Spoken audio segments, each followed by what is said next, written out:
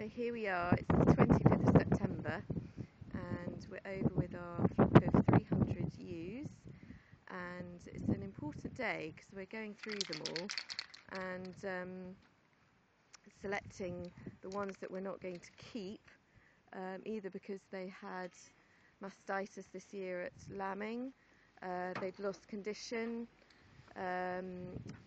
which means they basically are too thin.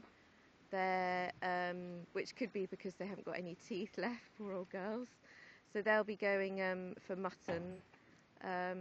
So this one here that Rolly's just pulling for us to have a look at, we can see that she's just basically got no teeth, poor old girl. So as a result of that, she's very thin and wouldn't be able to rear, you know, two strong, successful lambs for us. So.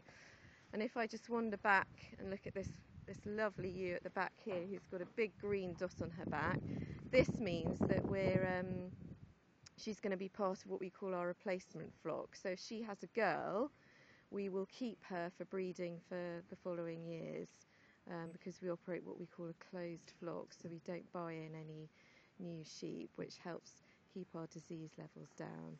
So she's a very pretty girl, aren't you? So we're very pleased that she'll be part of our replacement flock.